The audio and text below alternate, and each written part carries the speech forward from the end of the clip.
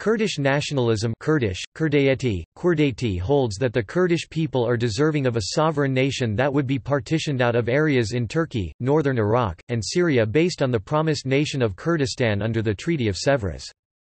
Early Kurdish nationalism had its roots in the days of the Ottoman Empire, within which Kurds were a significant ethnic group. With the dissolution of the Ottoman Empire, the Kurdish-majority territories were divided between the newly formed states of Iraq, Syria and Turkey, making Kurds a significant ethnic minority in each state. Kurdish nationalist movements have long been suppressed by Turkey and the Arab-majority states of Iraq and Syria, all of whom fear loss of territory to a potential independent Kurdistan. Kurds from Iran are also loyal to the nationalistic movement, and this was demonstrated in Iraqi Kurdistan's independence referendum in 2017, where thousands of Iranian Kurds risked arrest to march and celebrate waving the banned Kurdish flag. Since the 1970s, Iraqi Kurds have pursued the goal of greater autonomy and even outright independence against the Ba'ath Party regimes, which responded with brutal repression, including the massacre of 182,000 Kurds in the Anfal genocide. Since the 1980s, the Kurdish-Turkish conflict led by Kurdish armed groups challenged the Turkish state, which responded with martial law. After the 1991 uprisings in Iraq, Iraqi Kurds were protected against the armies of Iraqi dictator Saddam Hussein by NATO enforced no-fly zones, allowing them considerable autonomy and self-government outside the control of the Iraqi central government. After the 2003 invasion of Iraq that ousted dictator Saddam Hussein, Iraqi Kurdistan became an autonomous region, enjoying a great measure of self-governance but stopping short of full independence. Kurdish nationalism has long been espoused and promoted by the worldwide Kurdish diaspora.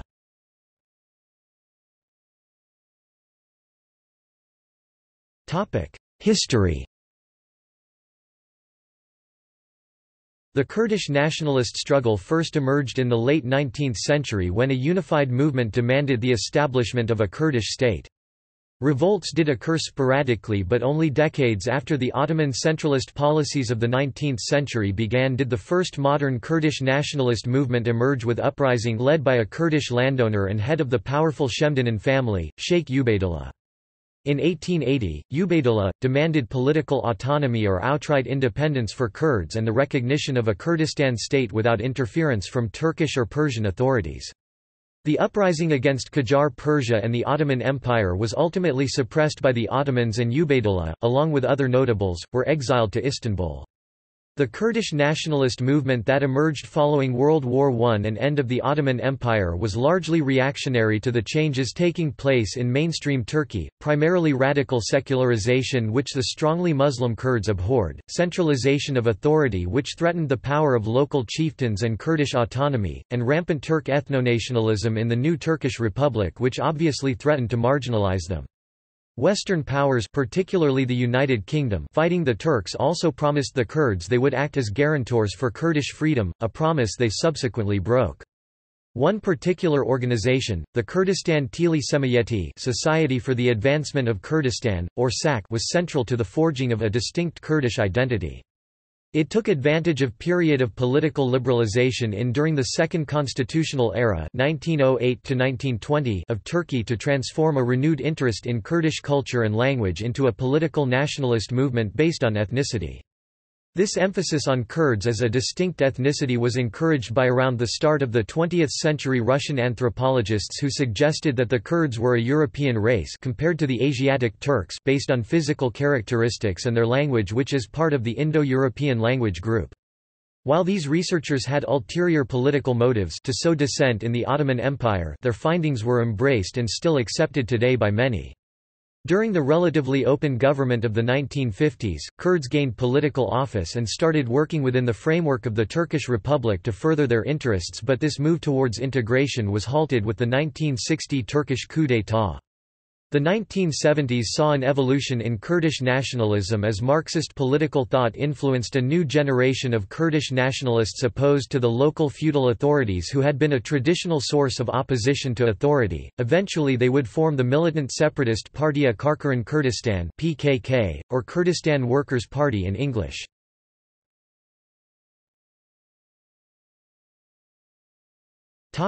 Ottoman Empire. Under the millet system, Kurds' primary form of identification was religious, with Sunni Islam being the top in the hierarchy, millet-i-hakimiyya. While the Ottoman Empire embarked on a modernization and centralization campaign known as the Tanzimat (1829–1879), Kurdish regions retained much of their autonomy and tribal chiefs their power. The Sublime Porte made little attempt to alter the traditional power structure of segmented, agrarian Kurdish societies, Aga, Sheikh, and tribal chief. Because of the Kurds' geographical position at the southern and eastern fringe of the empire and the mountainous topography of their territory, in addition to the limited transportation and communication system, agents of the state had little access to Kurdish provinces and were forced to make informal agreements with tribal chiefs. This bolstered the Kurds' authority and autonomy. For instance, the Ottoman Qadi and Mufti as a result did not have jurisdiction over religious law in most Kurd regions. In 1908, the Young Turks come to power asserting a radical form of Turkish ethnic identity and closed Ottoman associations and non-Turkish schools. They launched a campaign of political oppression and resettlement against ethnic minorities, Kurds, Laz people, and Armenians, but in the wartime context they could not afford to antagonize ethnic minorities too much. At the end of World War I, Kurds still had the legal right to conduct their affairs in Kurdish, celebrate unique traditions, and identify themselves as a distinct ethnic group. The Treaty of Sèvres signed in 1920, suggested an independent Kurdish and Armenian state, but after the establishment of the Turkish Republic by a Turk ethno-nationalist government which balked at the treaty, the 1923 Lausanne Treaty was signed which made no mention of the Kurds. The once politically unified Ottoman Kurdistan was then divided into the different administrative and political systems in Iraq, Turkey and Syria.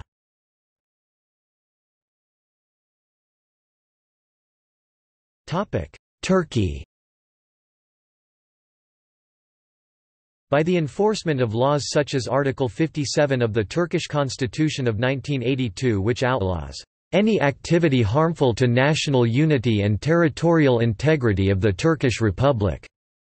Kurdish civic rights can be constrained within the context of a constitution guaranteeing equality without acknowledging them as a distinct group. Equal citizenship rights were enshrined in Turkey's 1920 provisional constitution. Article 8 asserted that the country was composed of both Turks and Kurds, but under the law they would be treated as common citizens. However, the 1923 formation of the Republic of Turkey marked the beginning of continuing period of reduced civic rights for Kurds. The Caliphate was abolished a year later as well as all public expressions and institutions of Kurdish identity. Kurdish madrasas, newspapers, religious fraternal organizations, and associations were shut down. To give an example of the early Republican government's attitude towards the citizenship rights of Kurds, Law No. 1850 was introduced after popular revolts, giving after-the-fact legal sanction to civilians and military personnel who killed Kurds during the revolt. Kurdish regions were placed under martial law and the use of the Kurdish language, dress, folklore, and names prohibited. It was this continued repression that led to re-emergence of Kurdish nationalism in the 1960s and 1970s. During this period, the primary goal of the movement was to resolve its grievances with the Turkish government through legitimate channels. These attempts were heavily suppressed. Civic rights were temporarily improved with the Turkish Constitution of 1961, which allowed freedom of expression, the press, and association for Kurds. The 1964 Political Parties Act criminalized Kurdish political parties and the acknowledgement of the existence of different languages and races in Turkey. The 1972 Law of Association further restricted rights to association and political organization. The failure to address the Kurdish grievances throughout the 1960s and 1970s led to alternate avenues of resolution. In 1984 the Kurdistan Workers' Party (PKK) started a guerrilla insurgency against the Turkish Republic. The PKK's insurgency continued to be a violent insurgency until the lasting ceasefire in 1999. Throughout this period there was a significant loss of life in addition to many social and political changes. In 1991, Law 2932 was repealed and the Kurdish language was allowed for informal speech and music but not for political or education purposes or in the mass media. The same year a new anti-terror bill was passed which defined terrorism as any kind of action with the aim of changing characteristics of the republic, essentially criminalizing Kurdish political activism and many basic forms of expression. In 2004 laws were further liberalized allowing Kurdish language broadcasts and other restrictions, including the giving of Kurdish names to infants, have been removed.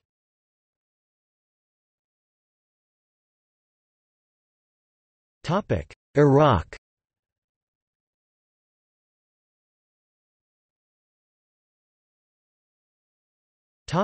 British Mandate after World War I. After World War I, Iraq came under a British mandate. To avoid unrest, the British granted the northern Kurdish region considerable autonomy and recognised their nationalist claims. They even tried to institutionalize Kurdish ethnic identity in the 1921 Provisional Iraqi Constitution, which stated that Iraq was composed of two ethnic groups with equal rights, Arabs and Kurds, and enshrined the equal legal status of the Kurdish language with Arabic. The Mandate government divided the country into two separate regions, one Arab, one Kurdish in administrative policy and practice. Two policies emerged regarding Kurds in Iraq, one for non-tribal urban dwellers and one for rural tribal population meant to discourage urban migration. The government institutionalized advantages for rural Kurds, tribes had special legal jurisdiction, tax benefits, and informally guaranteed seats in parliament. In addition, they were exempt from two of the strongest facets of the modern state, they had their own schools and were outside the jurisdiction of national courts. This privileged position lasted into the 1950s. Kurdish rights were further entrenched in 1932 by the Local Languages Law, a condition of the League of Nations, undoubtedly under British influence, being that to join, Iraq had to enact constitutional protection for the Kurds. Political rights were fairly open in the interwar years as continued British internal interference and a series of weak government prevented any one movement from dominating national politics prevented the creation of a formal exclusionary citizenship. However, later the central government's nation-building strategy centered around a secular conception of national identity based upon a sentiment of Iraqi unity al-Wada al-Iraqiyya with the government dominated by Sunni Arabists. Within this new framework, as non-Arabs, the Kurds would experience unwelcome changes in status.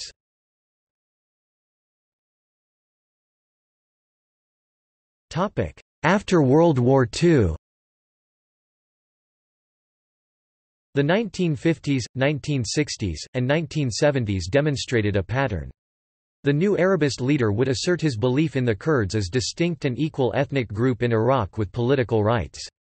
For instance, the Constitution of 1960 claims, "Kurds and Arabs are partners within this nation.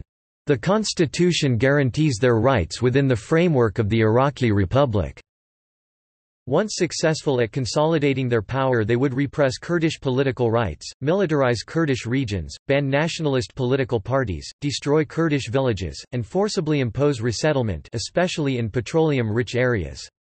As a result, from late 1961 onwards there was near constant strife in Iraqi Kurdistan. A major development was made when the Iraqi government and Kurdish leaders signed the 1970 peace agreement. It promised Kurdish self-rule, recognition of the bi-national character of Iraq, political representation in the central government, extensive official language rights, the freedom of association and organization, and several other concessions aimed at restoring full civic rights to the Kurdish population. It was to come into effect within 4 years. In 1974 the weaker law of autonomy in the area of Kurdistan was actually implemented with much weaker citizenship protections and conflict soon resumed. The 1980s, especially during the Iran–Iraq War, were a particularly low point for Kurdish rights within Iraq. Approximately 500,000 Kurdish civilians were sent to detention camps in southern and eastern Iraq, and the Iraqi armed forces razed villages and hamlets in and near the battle area. It is also during this time that the Iraqi military used chemical weapons on Kurdish towns.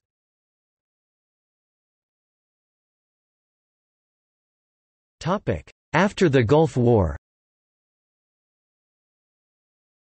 After the Gulf War, an autonomous, safe haven was established in northern Iraq under UN with U.S. Air Force and British Royal Air Force air protection. Under the democratically elected Kurdish regional government, citizens experienced civic rights never previously enjoyed. Student unions, NGOs, and women's organizations emerged as forces in a new civic society and institutionalized tolerance for the region's own ethnic, religious, and language minorities, e.g., the Iraqi Turkmen. Since the 2003 invasion of Iraq and the downfall of Saddam Hussein, the Kurdish population has found itself drawn back into Iraq with promises of autonomy and citizenship based on a federal, ethnically inclusive model with strong minority rights and guarantees against discrimination. The new Iraqi constitution drafted in 2005 establishes Kurdish as an official language alongside Arabic, acknowledges the national rights of the Kurdish people, and contains the usual promises about absolute equality of citizens regardless of race, religion, gender, etc. How effective this constitution will be in safeguarding the equal citizenship of the Kurdish population is unclear in the current unstable domestic situation.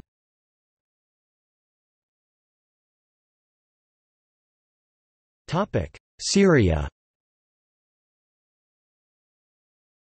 After the failed revolution of Sheikh Zayed, thousands of Kurds fled their homes in southeastern Turkey to Syria, where they settled and were granted citizenship by the French Mandate authorities. Under the French Mandate of Syria, the Kurds enjoyed considerable rights as the French Mandate Authority encouraged minority independence movements as part of a divide-and-rule strategy and recruited a large Kurdish segment for its local armed forces.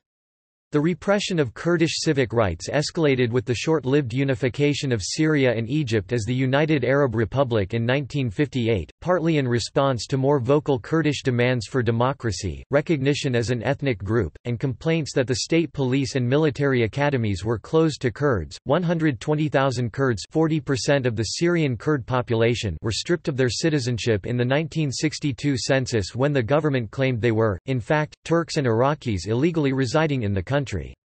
Stripped of their nationality, however, these now stateless Kurds still found themselves subject to its obligations through conscription in the military. The Kurdish language and cultural expressions were banned, a state that continues today. In 1962 the government announced its Arab Belt Plan, later renamed Plan for Establishment of Model State Farms, which would have forcibly expelled the Kurdish population from a 350 km long, 10 to 15 km deep strip of land along Syria's northeast border and replaced them with Arab settlers, but was never fully implemented. There was no change in policy under the new Ba'athist regime post-1963. It refused to implement its program of land reforms that was benefiting Arab peasants where Kurds would predominantly benefit until 1971. From the 1970s on there was a relaxation of official treatment of Kurds, but the late 1980s saw renewed widespread denial of Syrian citizenship status to domestic Kurds, especially in refusing national identity documents such as passports. Since the Syrian civil war, Syrian government forces have abandoned many Kurdish-populated areas, leaving the Kurds to fill the power vacuum and govern these areas autonomously. Many Kurds consider the Kurdish-majority regions of northern and northeastern Syria to be Western Kurdistan (Kurdish, Rojaviyeh Kurdistan) and seek political autonomy within Syria, akin to Iraqi Kurdistan in Iraq, or outright independence as part of Kurdistan.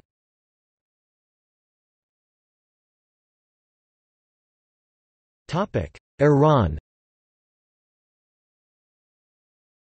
The similarity between Kurdish and Persian language and culture compared to the Turks and Arabs, the more equal population balance between the ethnic majority Persians and ethnic minorities like the Kurds has resulted in a somewhat different citizenship experience for Iranian Kurds, as such most seek autonomy rather than independence.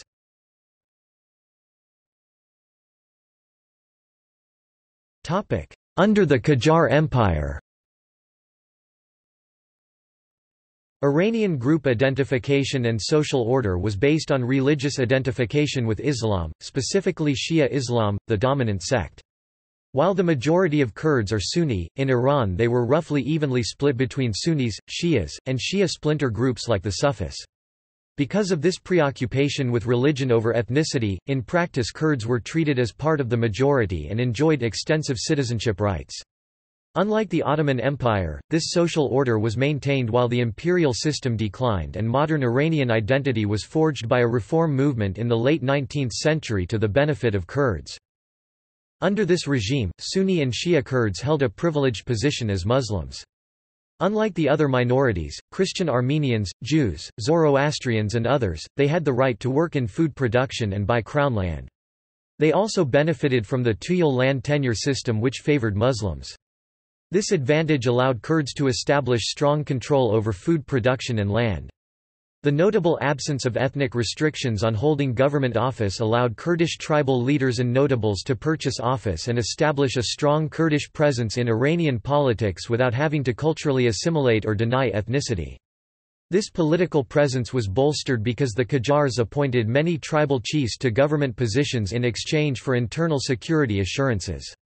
Within this system, many Kurds reached prominent military, political, and diplomatic positions. Exceptional in Iran during the 19th century and early 20th was that the nationalist reform movement did not develop a radical, exclusionary, ethnic-based conception of nationality but developed an Iranian identity that did not define itself as ethnically Persian.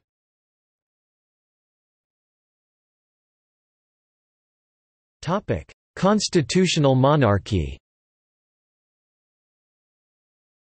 The existing beneficial social framework changed with the establishment of a constitutional monarchy by Reza Shah in 1925. Similar to other states, he tried to nation-build by creating an exclusionary nationality based on a secular, ethnically Persian Iranian identity and repress the cultural expressions and equal status of ethnic minorities. These minorities, including the Kurds, were coerced into accepting Persian culture and many were arrested for speaking the Kurdish language.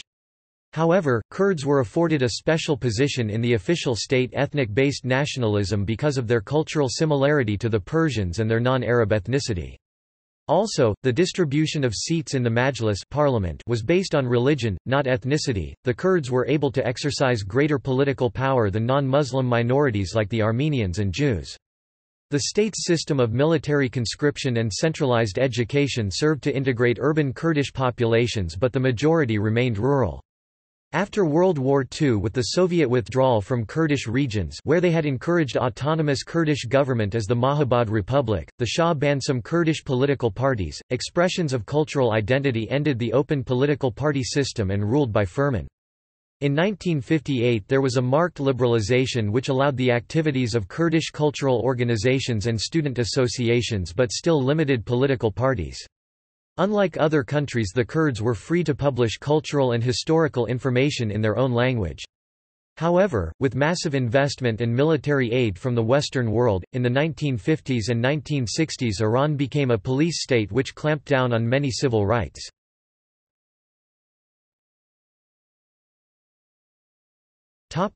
Post-revolutionary Iran. After the Iranian Revolution, some Kurdish groups, chiefly the Democratic Party of Iranian Kurdistan, allied with Iranian leftist and communist groups against Ayatollah Khomeini's government. The Kurdish rebellion for autonomy in 1979 was forcibly suppressed by Tehran, with thousands of Kurdish rebels and civilians killed as a result. The new theocratic government developed a new exclusionary conception of nationalism based on very conservative Shia Islam. Once Khomeini consolidated power, he expelled Sunni Kurds from government office, placed restrictions on freedom of expression, and militarized Kurdish regions as part of the war with Iraq. Still, compared to other countries, Kurds were still allowed limited publications, to celebrate holidays, wear traditional dress, and use Kurdish except as a language of instruction. Significant improvements were made in 1997 whereby the government allowed a profusion of Kurdish language in media, although some of these publications were later restricted.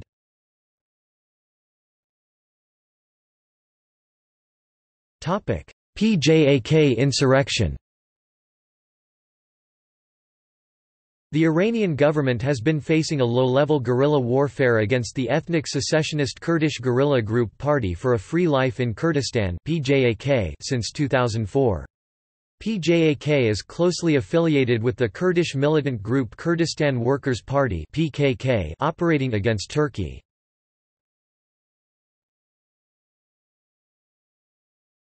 Topic: Kurdish population.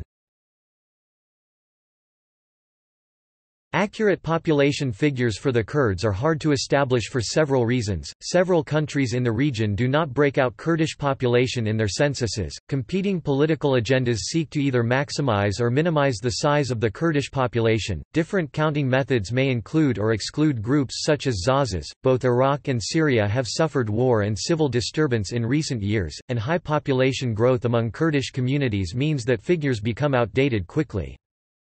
The figures below are the best recent estimates available from apparently independent sources.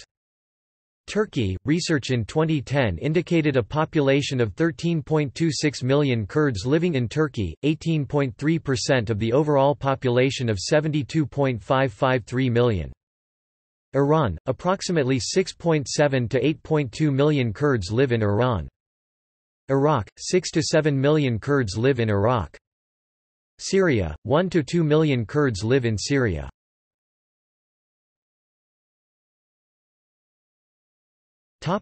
See also: History of the Kurdish people, Kurdish Human Rights Project, Rise of nationalism under the Ottoman Empire, Kurds in Turkey, Turkish nationalism, Human rights of Kurdish people in Turkey, Iraqi Kurdistan, Iranian Kurdistan, Kurdification, genealogy. Notes